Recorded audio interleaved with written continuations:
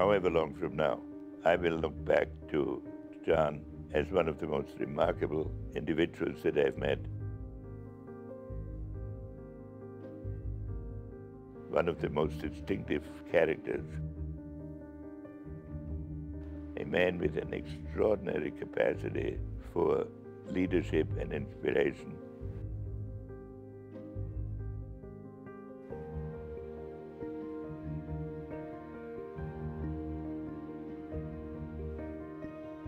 I met the Mr. John Chambers in 1994 when I joined the Cisco board.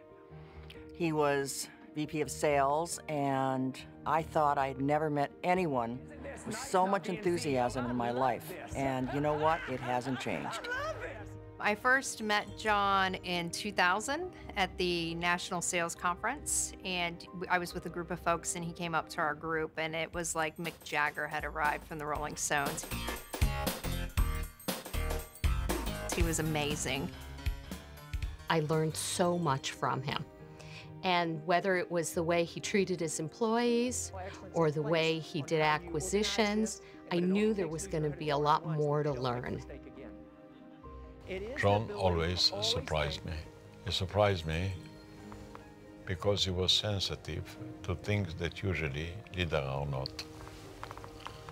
For him, a social idea, a human call, is part of the business. One of his favorite lines is, "We partner for life." And when he says that, he's not just talking about a business partnership, it's also the relationship with our employees, it's the way he feels about his friendships. He's been married to Elaine for more than probably going on 40 years now. So he's really about partnering for life.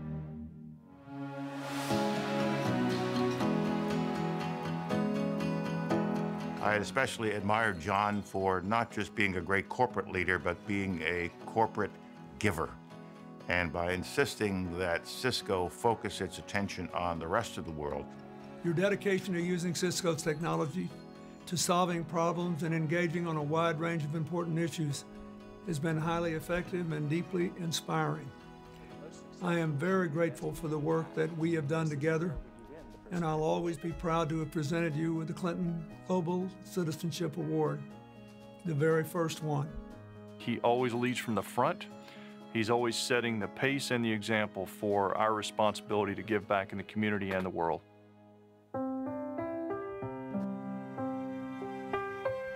I'm a salesman myself, and I always appreciate another good salesman, but I think if there was only one order left on earth, I think I might hire John Chambers to go get it.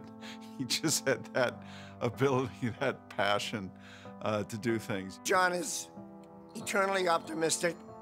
He sees a way to the answer. He's willing to be self-critical and change when he has to. Change even things he's put in place himself. And I admire his courage so much for that. John believes that work is about more than the individual job you do. It's about the contribution that job makes to your company, your country, and indeed the world. He's always willing to bring a new idea from wherever the source is. And he empowers his employees and his teams to make the best possible decision. Not all risks pay off. Sometimes they don't work out. But the thing about John is that he had the passion, the integrity, and the desire to constantly be looking to the future to see what was there for Cisco, but more importantly, what was there for the American people and for the people of the world.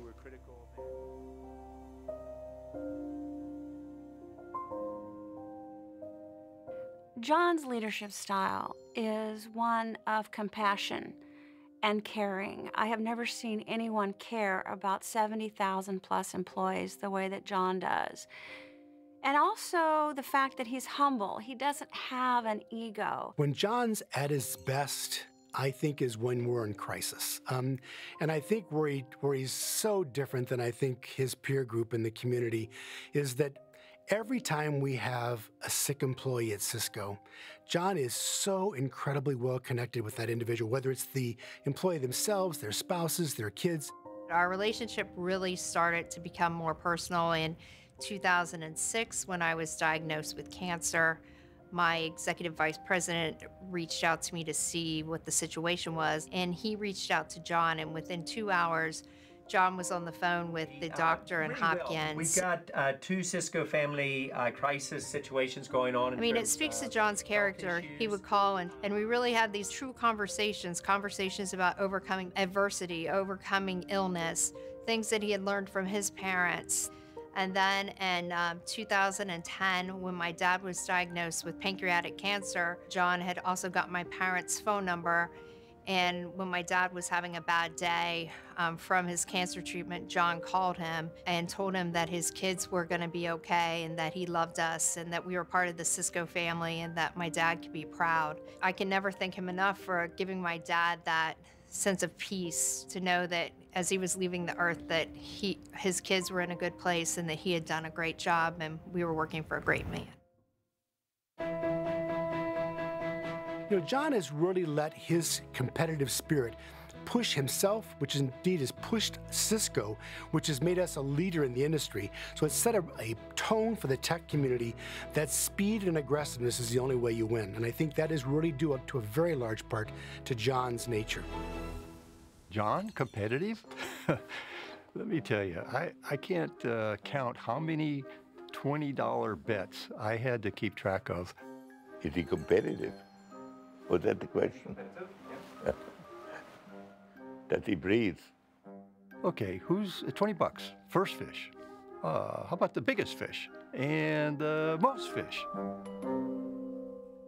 So one of the things that he loves to do is say, there's 6 elevators here, which one do you think will come first when we press the button? So this is the level that he loves to compete. My favorite gambling story with John is playing liar's poker with him. Because in the course of a multi-day trip, John will memorize the numbers on every bill you play with. So after 3 or 4 days, it's impossible to beat John in liar's poker, no matter how many bills you bring.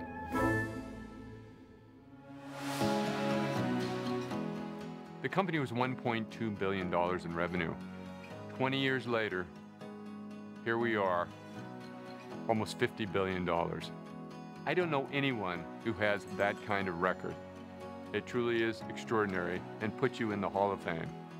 Through your commitment to innovation and your vision for a future in which a connected planet is no longer a novelty but a necessity, you have literally transformed the way business is done. And along the way, you've built one of the most influential and successful companies in the world. The greatest achievements for you are still in the future. So look ahead, dream, dare, move and move people and move things with you, around you, and for all of us.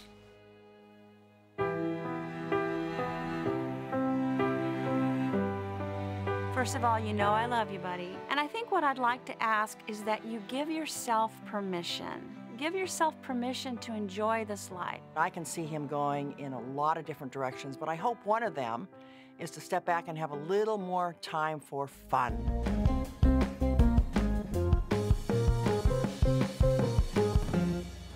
He should obviously relax. That is a 5-letter word, John. Ramp it down to only 145 miles an hour. He'll still be working harder and faster and smarter than all the rest of us. Spend some time with your family, spend some time with yourself, and continue to give back like you always have. If John could use his skills and his experience and his teaching ability to really help the next generation of high-tech CEOs, they would be the beneficiary, and I would say the world would be the beneficiary. He will discover issues that need solution. And he will put his trademark of intensity, creativity, and leadership and ability to inspire people behind that. If I had to choose one word to describe John Chambers, I would choose the word honest. He's a statesman. He's a mentor. One word to describe John. Well, it's actually 2 words. Problem solver. Come on, you're asking me what's one word that applies to John? There are many, many words. Tremendous leader, unbelievable visionary. But most importantly, he's a great person and a great friend. Thanks, John.